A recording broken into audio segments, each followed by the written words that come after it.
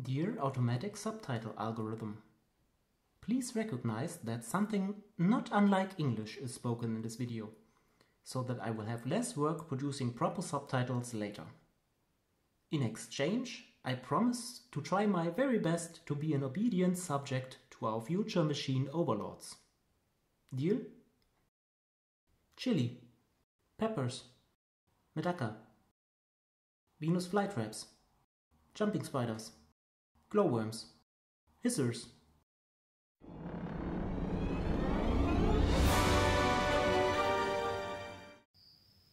So far I did one topic per video, but let me try a new format where I'm putting a bunch of updates into one video. I hope this will fly with my audience. Yes, I have an audience, a teeny tiny one, just a little shy of 100 subscribers so far. And most of my views apparently come from non-subscribers, but I will list the time codes anyway, so you can skip to the topic that you want to see. Well then, this is VeirdLOG number 9. Let's start simple with a really quick rehouse. I have some Madagascar hissing cockroaches, and I did not plan for this, but they had babies. I used some of them as feeders, but a small group of them I did raise, and now they have grown somewhat, and they are big enough that I can add them into the enclosure of their parents without getting lost, which I will not do.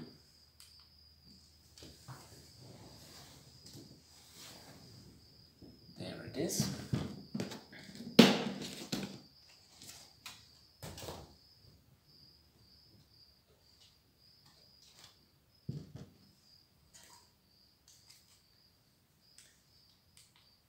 And you might remember the video where I had a look at an old giant African land snail enclosure, and it was infested, if you want to say, by some little isopods and small spiders, and I used the isopods as cleaner crew, and also in this tank.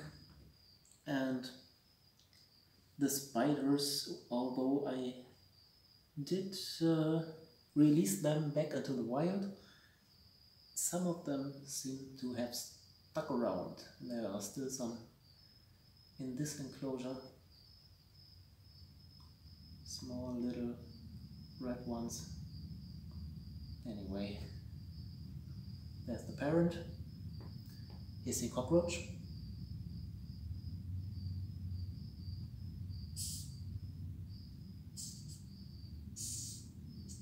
Only a little cranky. And let's put the babies in there.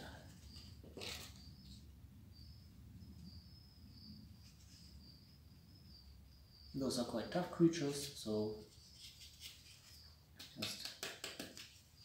I can just put it in like this. Why not?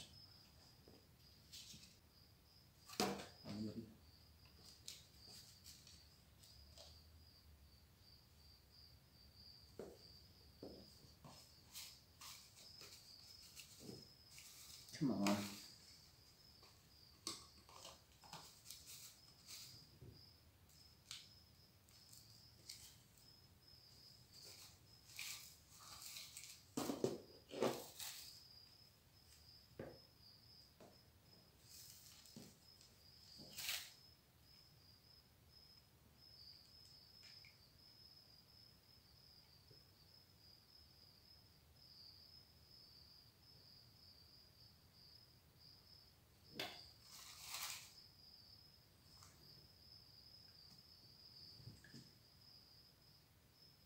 And the isopods seem to enjoy eating old food,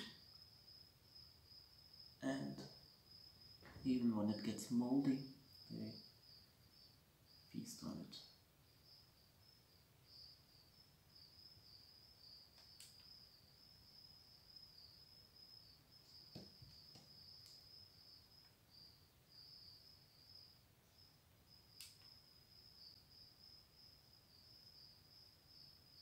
think this is Nagurus cristatus. It's called dwarf striped isopod or something like this.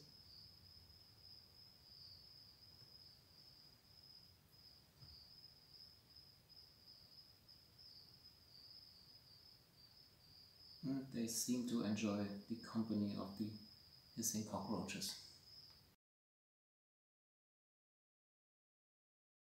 I will fucking kill you.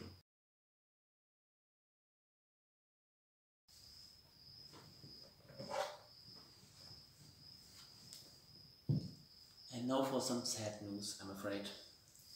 My colony of Sardinian glowworms, which I have had since 2004, has dwindled down dramatically in size. It seems to have suffered from the, again, very hot and dry summer, just like last year, but I had so many individuals for the 20th generation, and now they are, I'm afraid to count, honestly, and this situation was there before, but I'm worried that I might lose them and that whatever rest of sanity I have left might be lost together with them. But no, I'm sure I will make it anyway, and there's certainly still hope that they will make it. And, well, if you die, I will f***ing kill you. But let's try not to have to make this choice. And I will start by giving them a new enclosure, because they have fed some on some snails, and now the old enclosure is dirty, and I will just transfer them to a fresh one, again using the sponge cloth method, tried and true,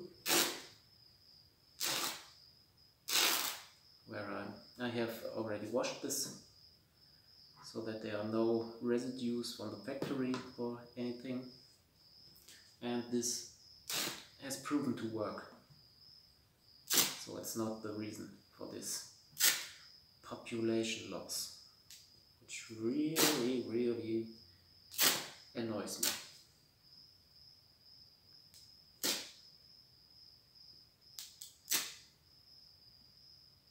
I just rip this apart. Normally I leave some bigger ones at the end, but this will work. And at least this method is very easy. There we go.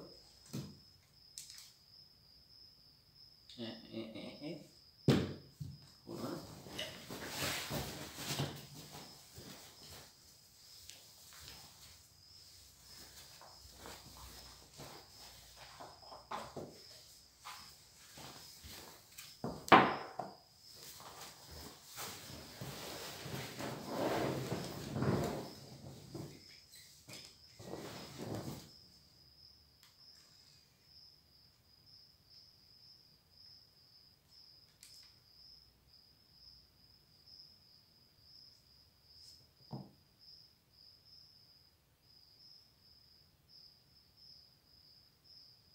You can see the sizes are somewhat variable. Bigger larvae, smaller larvae.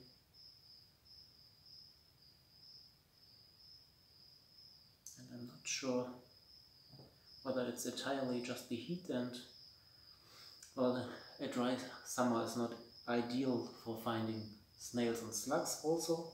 And I had to rely on my African land snails, and maybe they were not so good nutritionally.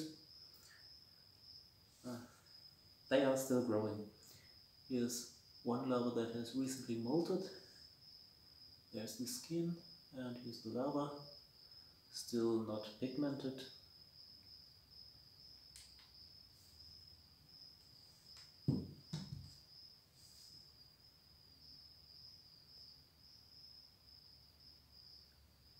I should probably use a brush or something which would look more professional, but I'm not professional.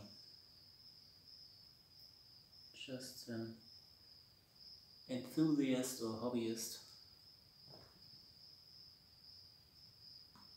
and I have still enough feeling in my fingertips left to pick them up.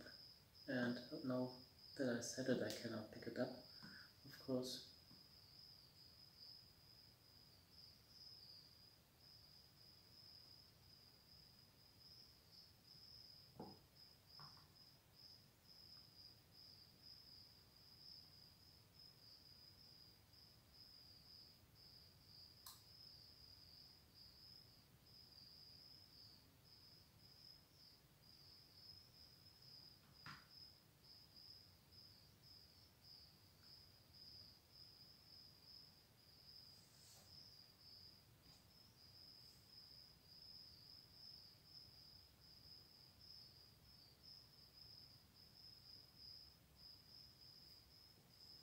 Well, still quite clean. I could reuse this, but I won't. Maybe I'll feed it to some of the isopods. They seem to break those sponge clouds down. They are supposed to be, supposedly they are biodegradable. They're made of cellulose and some cotton fiber, so this should not be the problem. I don't know about the coloring agents used in this, but they didn't mention it on the package.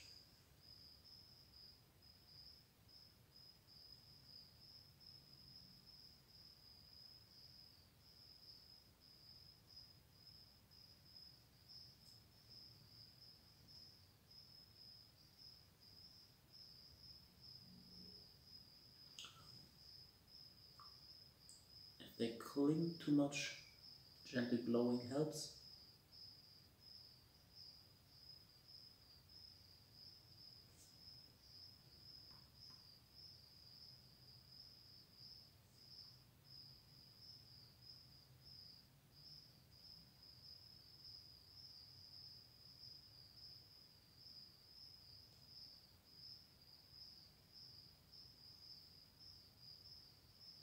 And again, this one looks quite dead.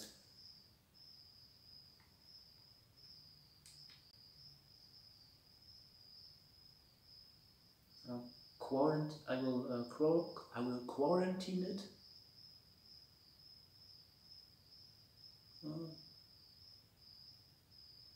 Still moving a little bit. Put this aside. And now for the rest.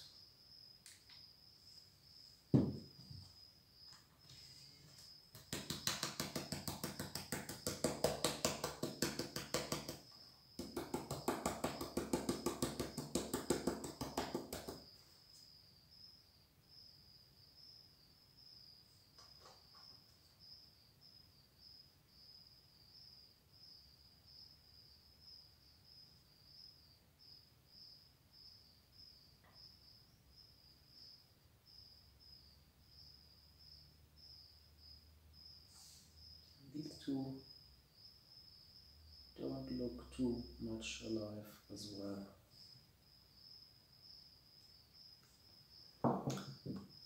That's not very encouraging. I have transferred some of my specimens to other breeders, and some of them have started their own colonies, and maybe I can come back to them. I would not go back to Sardinia to pick them up in the wild again.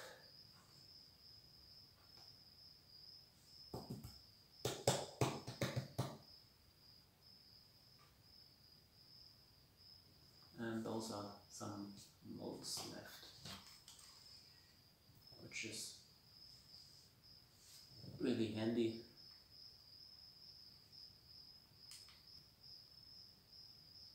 They just stick there and I don't have to sort them out.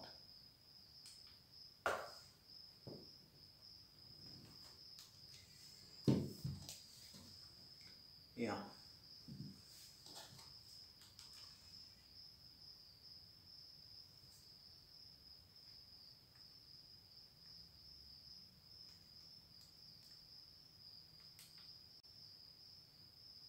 Those look fine. Maybe they are the strongest that are left, and they will continue the whole colony.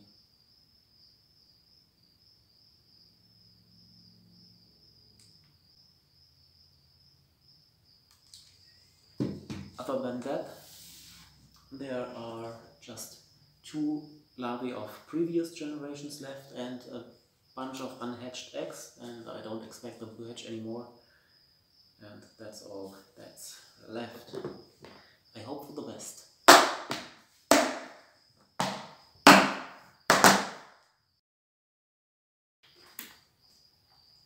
Whoa, whoa.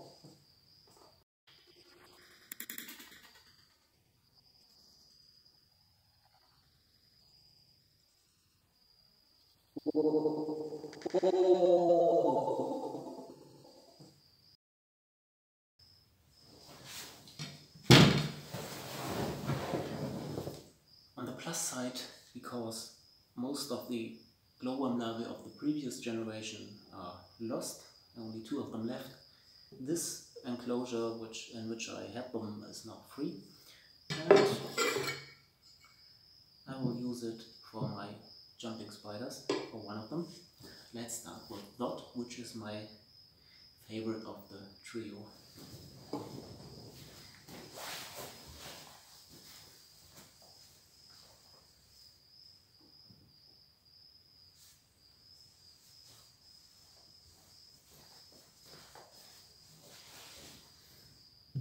There she is, or I think it's a she. Not assuming genders. Well, if spiders can have gender, they can have sex, but I don't think they have a concept of gender.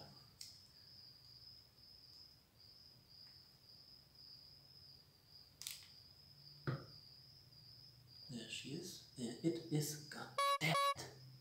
Normally I'm always annoyed when people do this.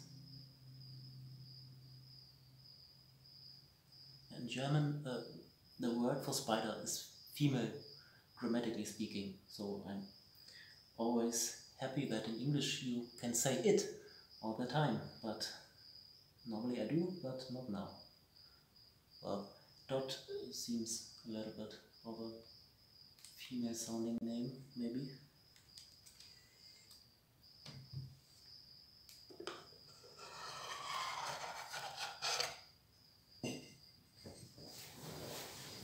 She has molted.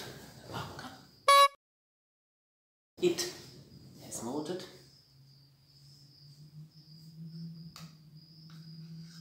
Well, I decide I'm just intentionally saying it wrong to teach everyone a lesson. Yes, that's what I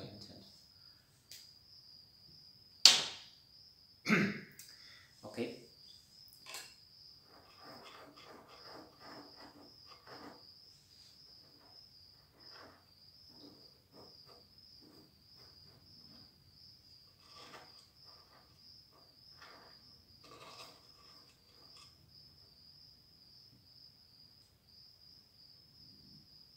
I'm using fake plants because living ones don't really work well in this type of enclosure. Because if I put it in the sun, it gets too hot. I'm using artificial light. It's not good enough.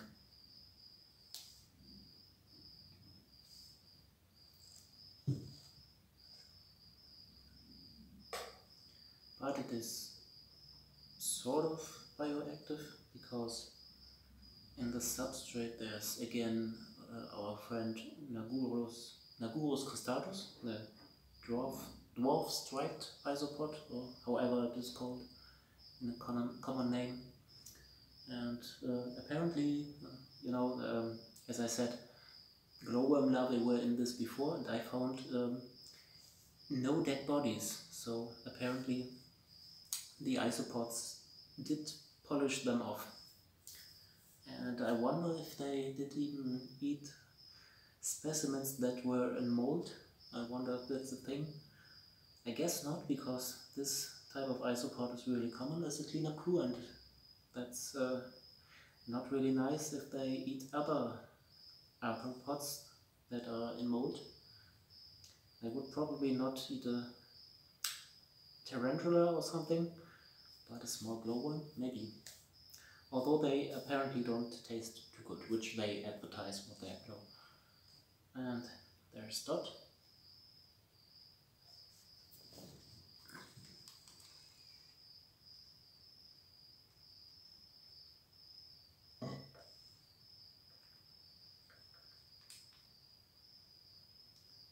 Now, how do I get you in there? Maybe I will add some more plants first.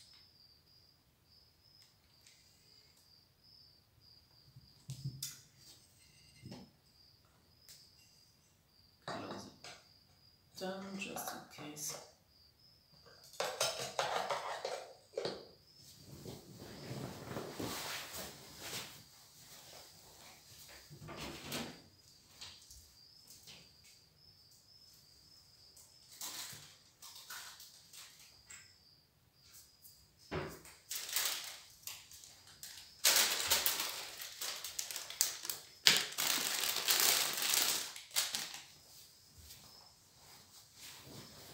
Yeah, that's what you call style.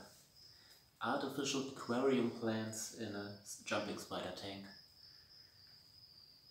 That's style. Not good style, but still some kind of style.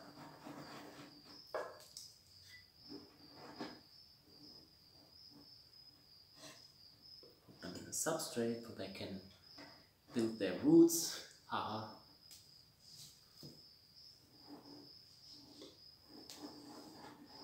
Well, actually there's a little bit of, not Java moss, but something similar in there. I just did put it on the damp ground. Damp, not damp. And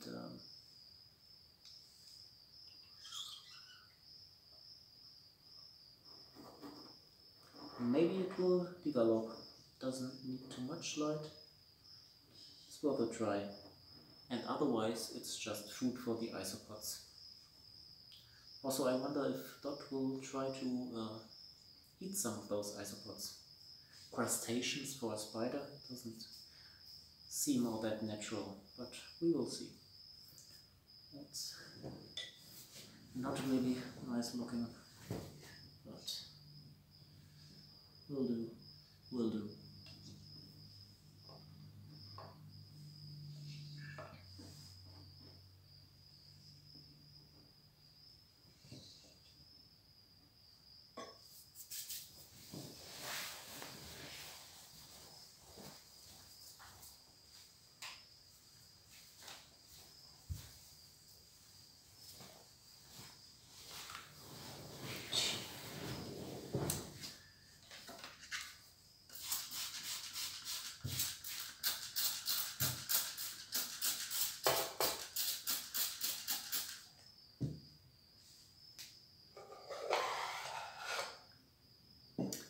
See.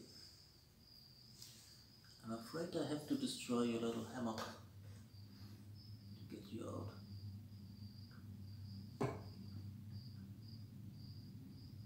Yeah. I need another tripod. I cannot film this using the other hand. Close up. Yes, yes, yes. Now go down, please. Not this way.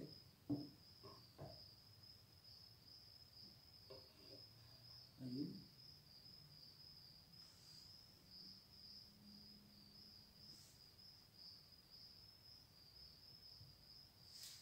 Are you in there?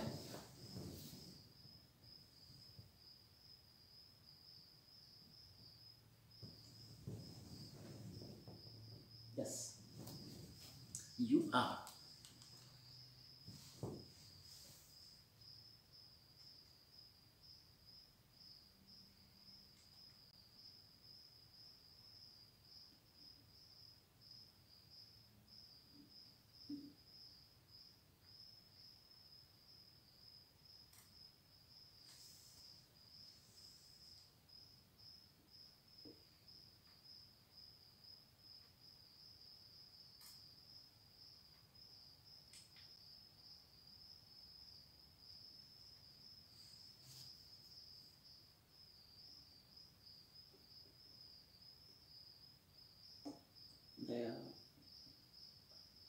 those are its eyes.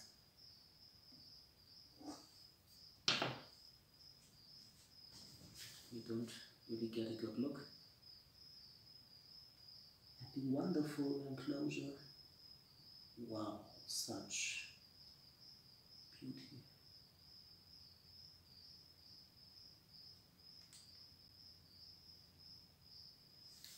Anyway, I have two more.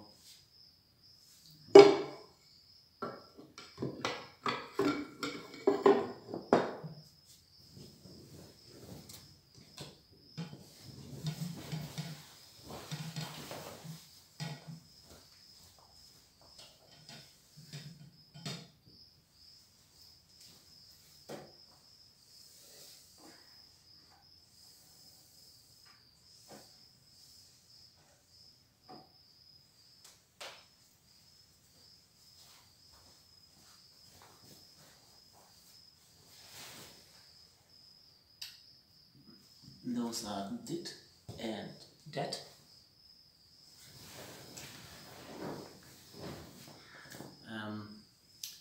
As you can see, if you saw the previous jumping spider videos, I already rehoused them in the meantime, and I used a similar setup then as before. Not a small smoothie flask, but a big juice bottle, and punched in some air holes on the top, on the side, and I used this little bit of foam where you stick flowers in, and in the tray there's usually water to keep it moist, but I don't have it in now because I was planning to rehouse them, and that's less messy this way.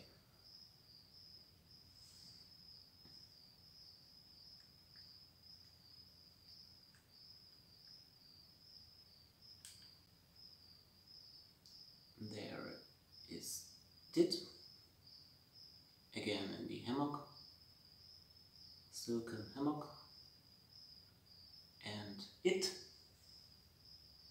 molted recently, maybe yesterday or a few days ago.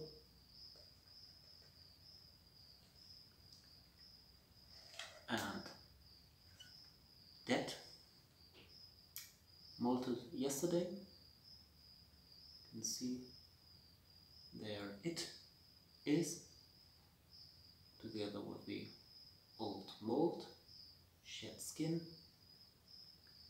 and again horrible fake aquarium plants for structure.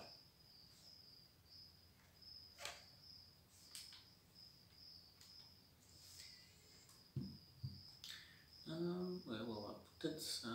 Okay.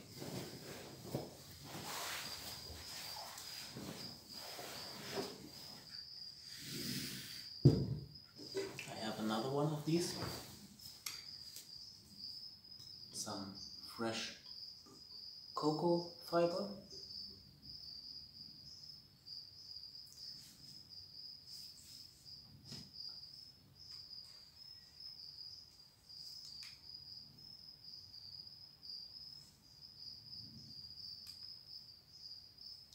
And look who I found. This little guy was hiding in the door frame, just there in this slit, and it's one of the hissers I've shown earlier in the video, and I had them in this enclosure for a short while, and this one was apparently left and forgotten. You can see he's a bit smaller than the others, probably because he didn't get as much food. I will put them to his brothers and sisters now. Did I say him or it? It. Because I don't know if it's male or female.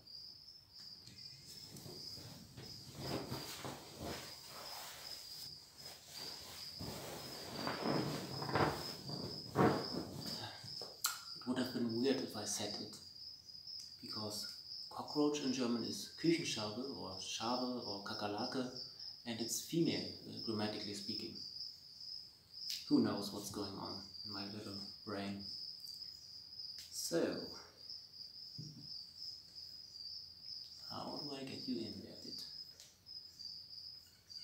I safely pull out the plant.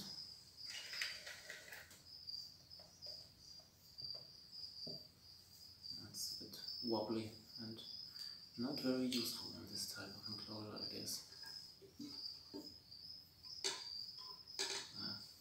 Very quite useless, almost completely.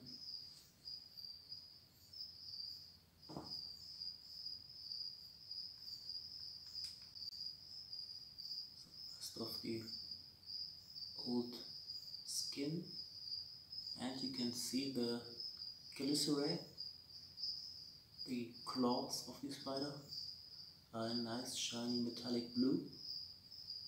And I think, if I remember correctly, this is a sign that this is a male actually. But I'm not sure, it's still not fully grown yet.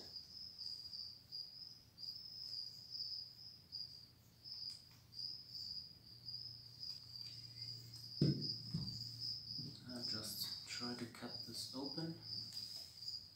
Maybe not directly there.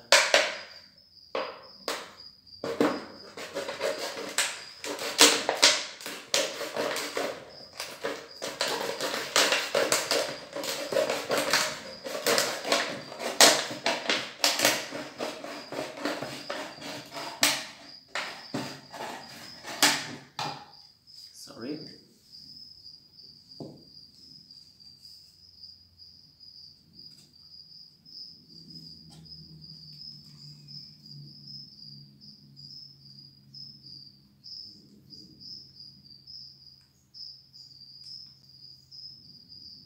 And there are also some rests of the mold to see. And I will try the easy and boring route now. And just put it in there.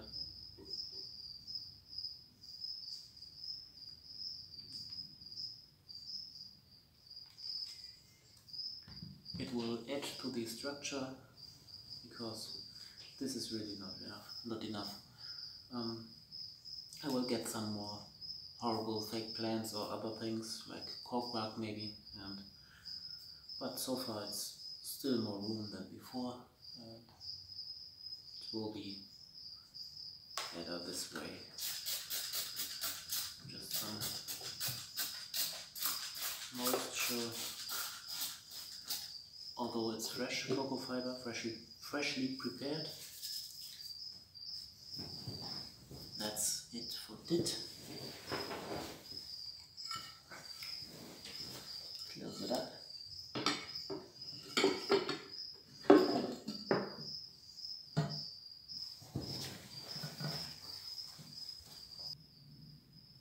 For that, I will continue with this type of setup. This is an empty bottle of distilled water, and the rest is identical. Same procedure. It is still in its silken hammock, so I can remove the fake plant. No trouble whatsoever. Some empty husks of flies and so on.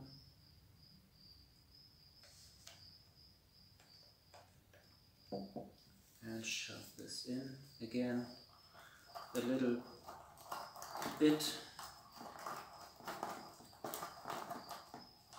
Not really enough structure, but more room.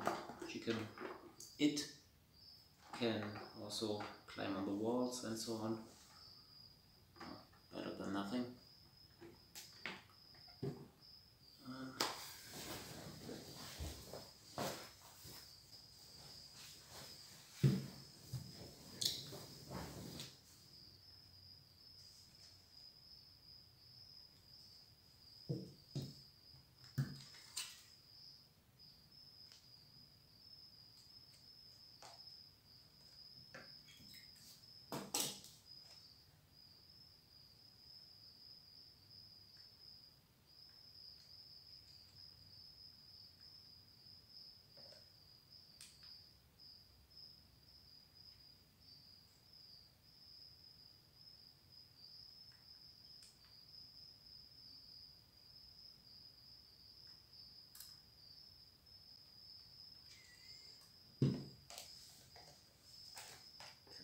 open again.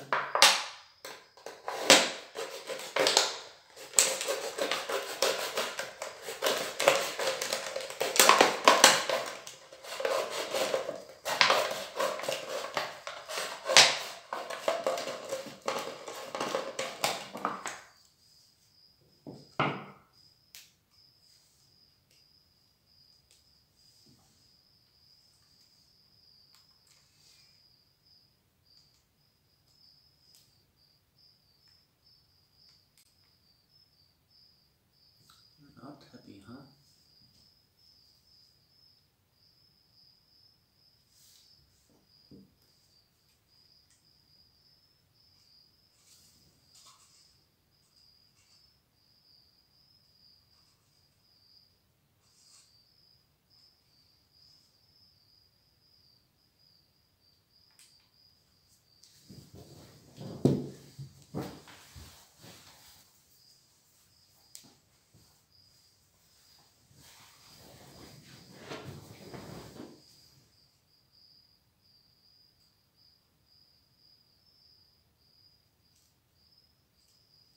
Sorry.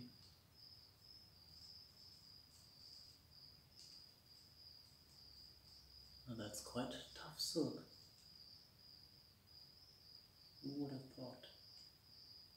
Get out, get out. That's good.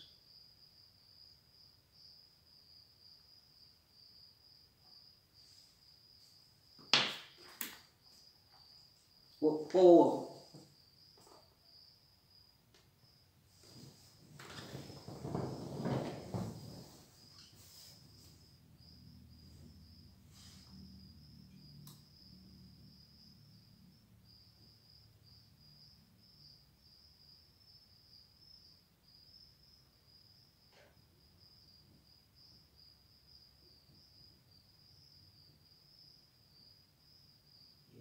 Yeah, good, good.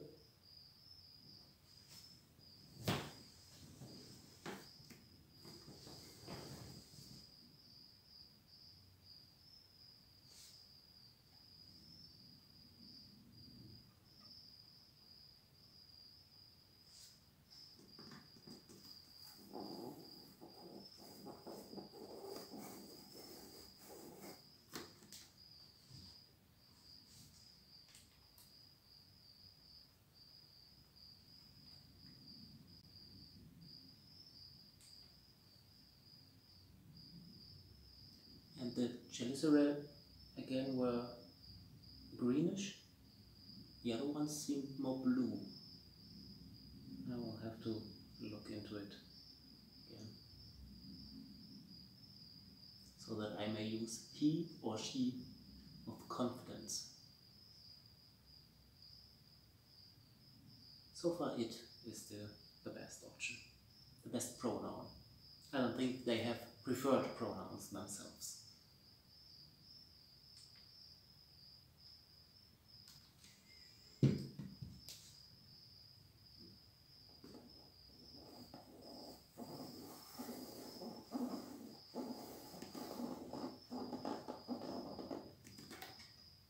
That's how it works with this foam. You can just scrunch it in and it's fixed.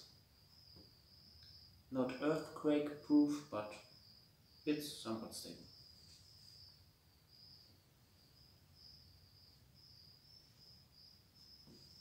Okay, that's it for that.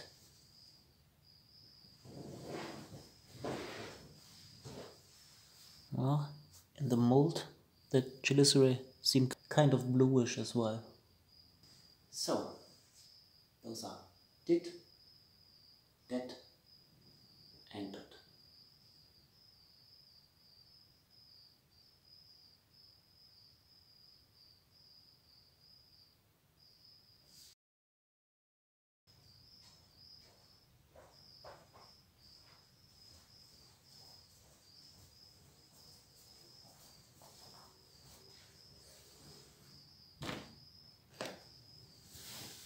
I was always a fan of Venus flytraps. Of course, as a little kid, that's pretty amazing. A plant that snaps and eats insects. but like many people probably, I never had much success in those early days. In some hardware stores they were commonly available, but we treated them always as tropical swamp plants. Well, they have to almost float in water, and the warmer the better, moist, and that's actually not so true. They are dormant in winter. That was a huge step up when I started including this. A few years back I had a small plantation of Venus flytraps, again from the local hardware store simply, and I had them for a few years and then they slowly dwindled away, and now I started with some interesting morphs.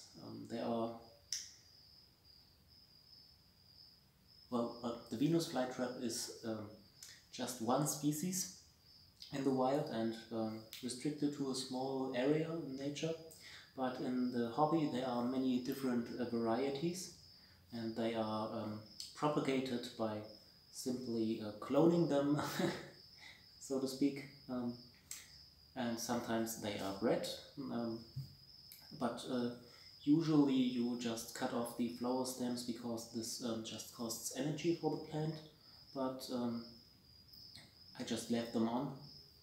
I got these plants last year, this one and this one, and this one I got this year. I got them from a local breeder, and these are 3 different varieties. This one is all red C15, this one is B52, which is supposed to have very large traps. Well, they are not considerably larger than those of the other morph. And this one is supposed to be a hybrid from Holland Red and Tunnel Trap. Tunnel traps are those where the trap is fused in a weird way that it looks like a funnel, or and I found them always not so nice looking. I thought they did not look so nice, but I thought, a hybrid, that's interesting, so I just got this one in addition to the others. And you can see the all red has already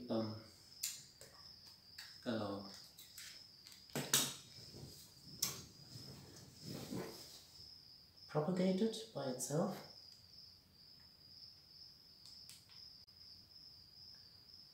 There are multiple rosettes, and the B52 has reduced its size in comparison to last year, and the hybrid here, I think these are also multiple plants, but I think this was the case to start with. And they have flowered. Last year I did cut the flower stems off on the ones I had, but this year I let them flower and they produced seeds, and this one's already ready for harvest, I'd say, because there are no more nutrients going into the seeds, obviously, but this one's, they're not. Well, they could be ready, but I will wait just to be safe.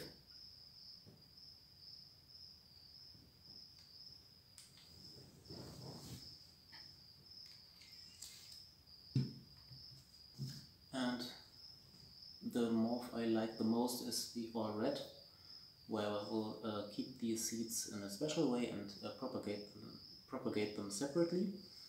The others I will just sprinkle around in this container and see what happens.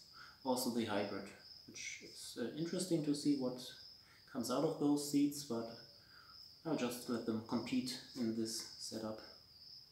I'll just cut this off and sprinkle the seeds a little bit.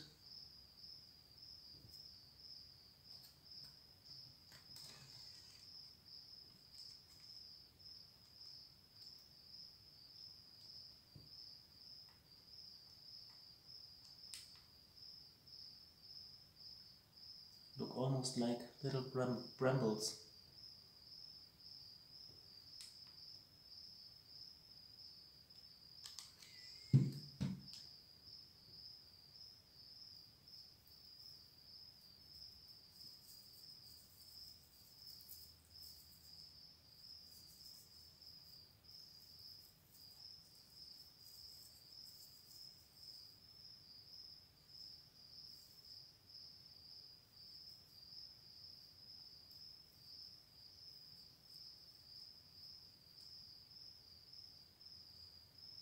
That's it.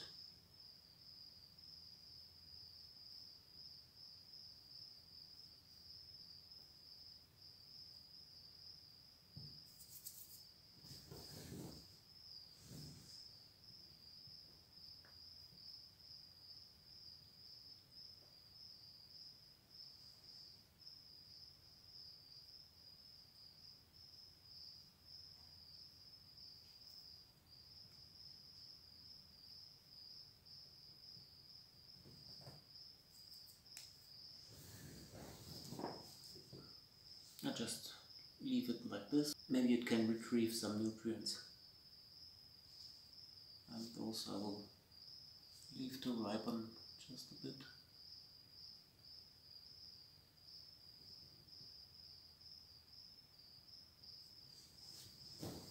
Right.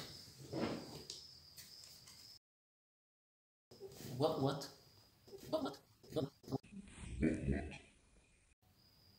And on to my latest edition. Yesterday I went to a local breeder and got a bunch of medakas. This is the Japanese rice fish. I was aware of this fish years ago already, but I always assumed it's just some box standard lab creature like the zebrafish. And last year I went through a bookstore with magazines, and I saw a aquarium magazine, and it featured the medaka prominently on the cover, and I was what is this photoshopped or something? Because the eggs, they hang from the behind of the mother, and it looked kind of weird and interesting, and it was referring to indoor and outdoor, and well, that's something that got me interested in this fish. And I had the Daisy's rice fish for a few months now. Oh, I still have them. They are more for the use in a standard aquarium. And now I got some something of the real stuff, the real deal, the original Japanese rice fish. It's just another species of this genus, Oryzias. This is Oryzias latipes, and what I already have is Oryzias vovorae. Yeah, I chose a not too conspicuous variety. There are some that are really apparent when you look at them from above, because they are originally supposed to be kept in little ponds and such, and to be viewed from above. They can also very well be seen by predators. So I chose a less conspicuous variety. It's called, I don't know, the names are kind of a weird mishmash between English, Japanese, and maybe French or Italian perhaps. Just like ordering at a certain well-known coffee shop. I will pronounce it Amber Lame, because otherwise it would be sounding like I'm insulting someone of being boring. Yeah, and lame, or however you are supposed to pronounce it, refers to these shiny scales. In the recordings you can see not so good because of the reflections. The polarization filter of my sunglasses helped a little bit, but I did not want to get them out of their little container again, because they just arrived yesterday. So in the view on the side you can see that their fins have kind of a reddish tint to them, and they are perhaps somewhat close to the wild type in the phenotype. and I like it. It's not too much. They still look like regular fish, but they are a little bit shiny and nice to see, but not too conspicuous or too far removed from the wild type. And let's see,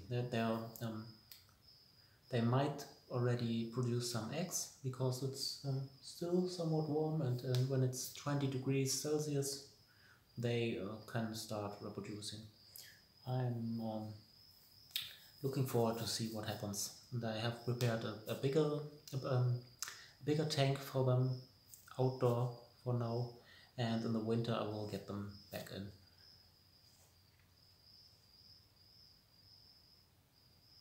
So yeah, that's the Medaka, Orizias latipes, amber lame. Lame. Who knows?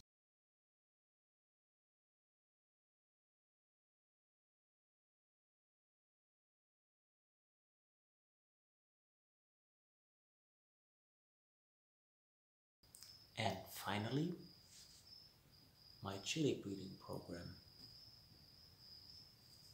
This is the current generation of my Caryolochia scorpion strain T. The fruits of it. And what I did so far is this. I took a Carioca plant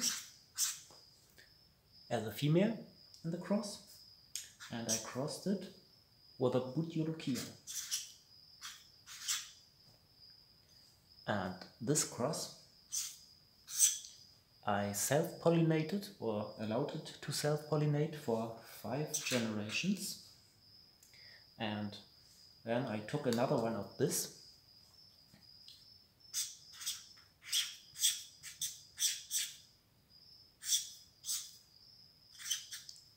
as a male and crossed it with a Trinidad Scorpion Moruga Red.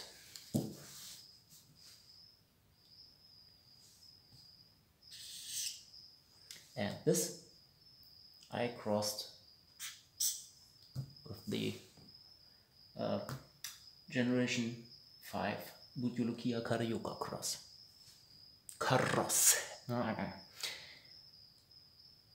And this whole thing I allowed to self-pollinate for 4 generations.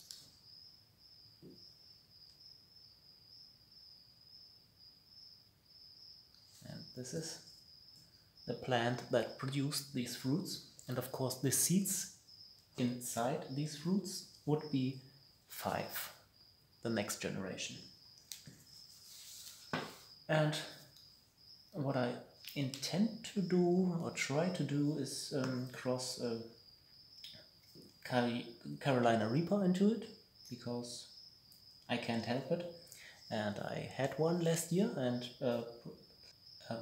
seeded the F1 of it out, and it was a bit weird because, as you see, they don't really look like the Carolina Reaper, at least not the specimen that I had. It had this really prominent stinger-like structure.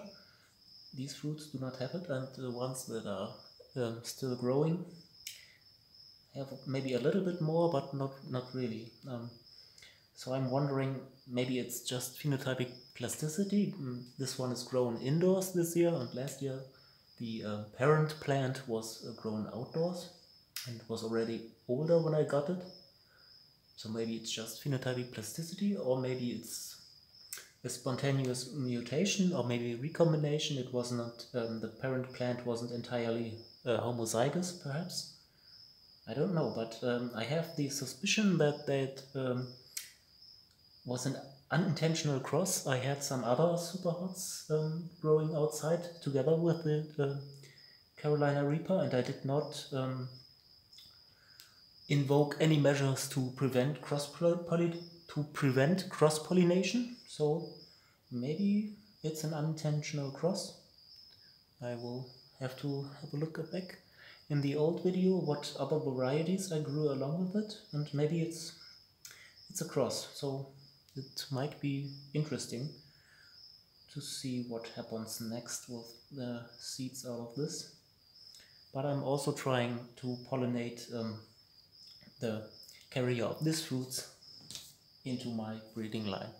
A little explanation to my notation style here.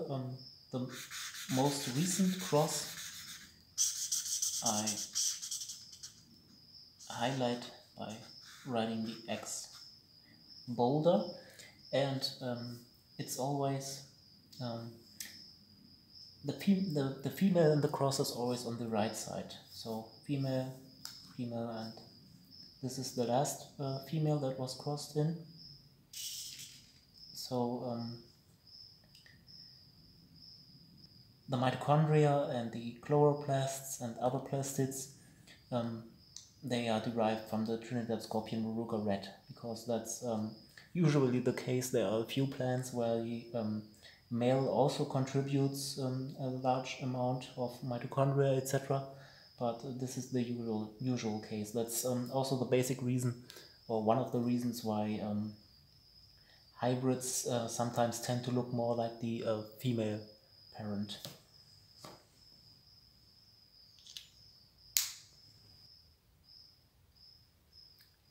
I have already tried to cross these two in both directions, so it would be this whole thing. Let's call it C, just for simplicity. It would be C, and then Carolina Reaper X, maybe, because it might be a hybrid. This would be the case when the Reaper or the Reaper hybrid is the female in the cross, or the other variant would be Carolina Reaper X crossed with this thing, and there, this would be the female line.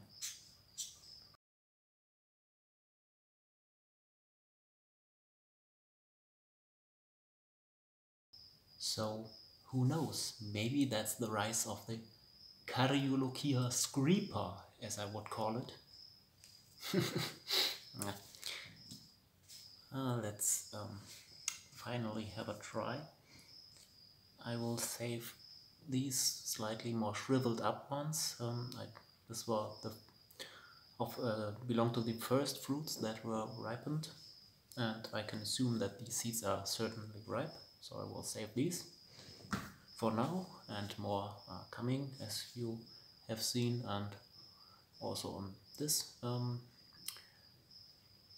Carolina Reaper hybrid. However, I will save one of these. I think this one was earlier ripe, so I will try this one. And for the Cariolochia scorpion strain D, I will try this one, and have a little comparison. The size is also almost comparable. Yeah, I would have liked my breeding strain to produce slightly smaller fruits, but they will still fit into my chili mill, and that's my criterion for size. It has to fit it. It doesn't work if they are larger. So I will try this one first, and I don't have anything to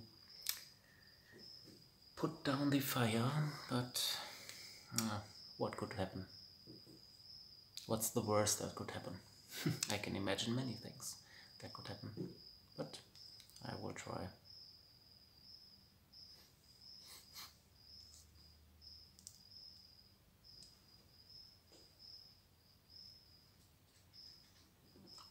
Cariolochia scorpion strain D, generation 4, if you will.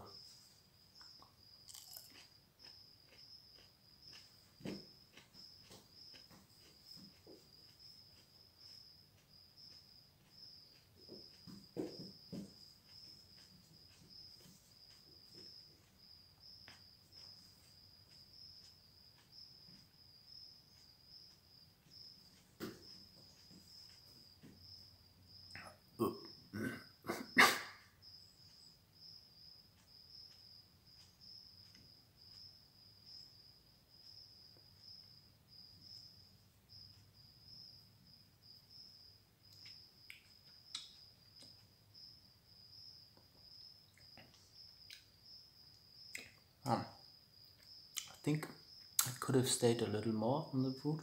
It wasn't entirely ripe, maybe.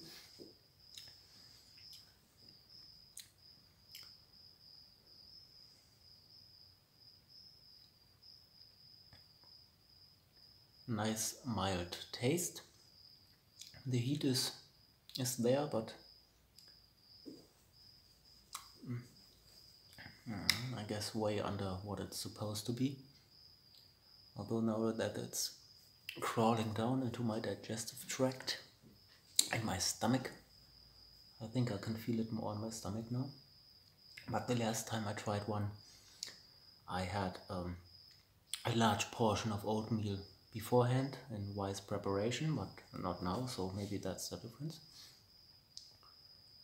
Yeah, taste is good, but the heat, disappointing, I have to say.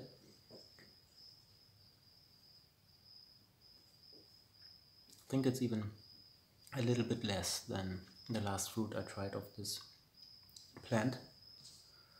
From this plant. Now this one should be considerably hotter. Let's wait a moment if the heat develops. Wow, I'm totally unprepared for this. I will make a tea at least. Cheers.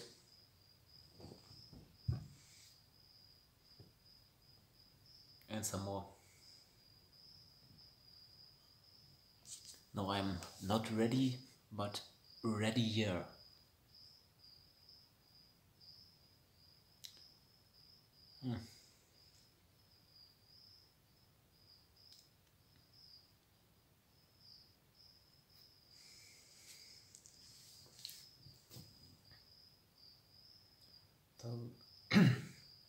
Carolina Reaper, or maybe Carolina Reaper and something that is also very hot, probably.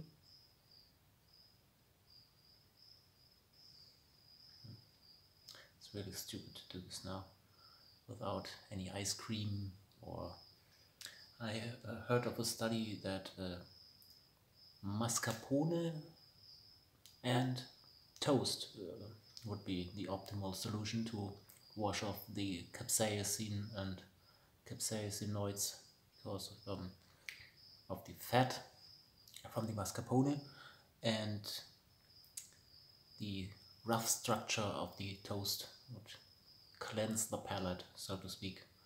But I don't have any of these. I only have tea and maybe some oil, or I don't know. I'll just do this now and regret it later. Maybe, perhaps, ugly.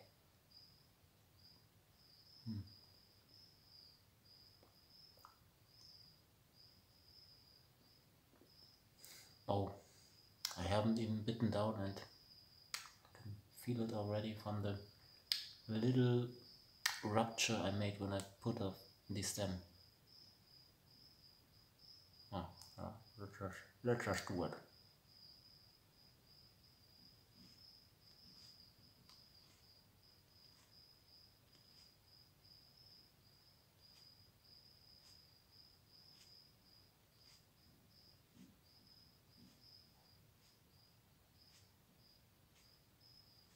Really slow build up.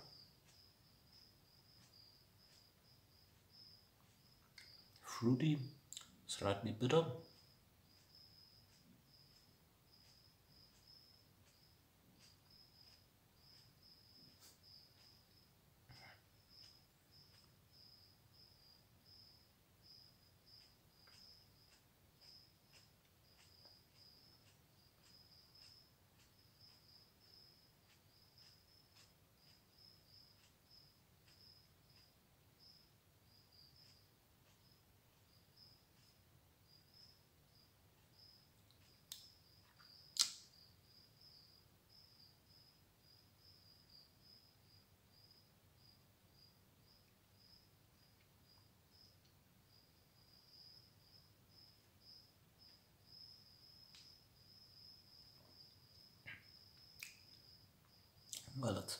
Definitely hotter than the Karyology or Scorpion strategy. Feels like the tip of my tongue is slightly numb.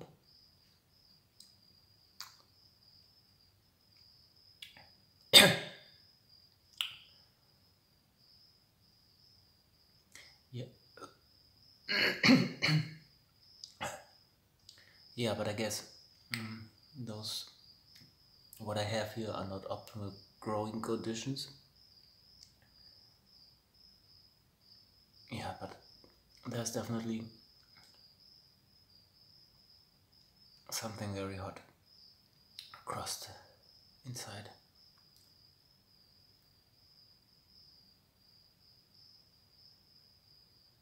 Oh yeah, slow build up, but wow. So far it's still pleasant.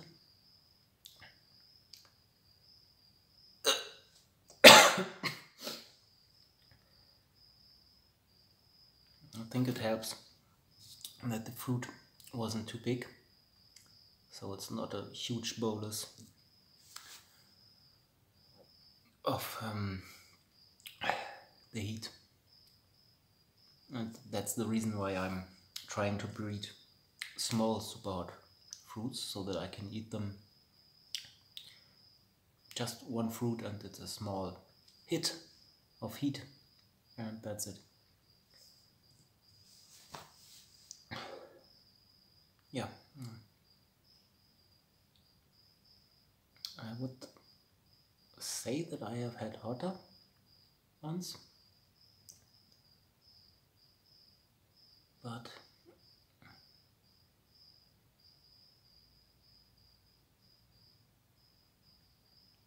not that many. Or maybe I just started to put down the fire too early, so I couldn't really tell that it was slowing down. I'm just rambling, sorry.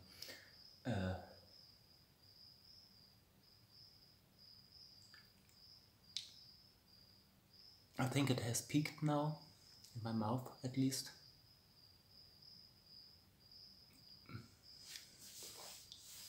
Stomach feels alright so far.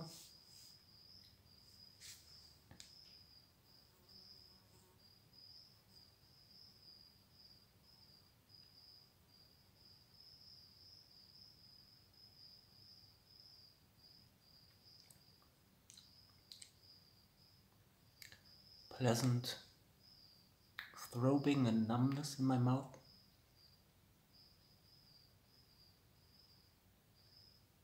Throbbing.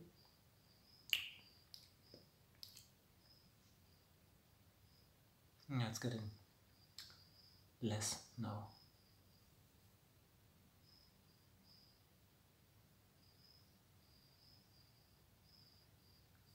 Okay, definitely not a snack to munch on.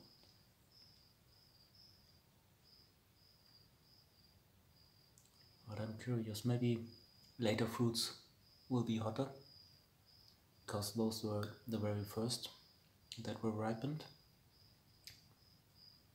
And I'm curious to see whether future fruits might develop more prominent stinger structures on the berry at the tip.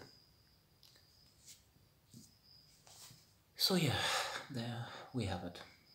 Some heat on the end of the video, and I hope this multi-topic freestyle rambly thing worked out so far. Congratulations if you watched the whole video. And now it's arriving in my stomach.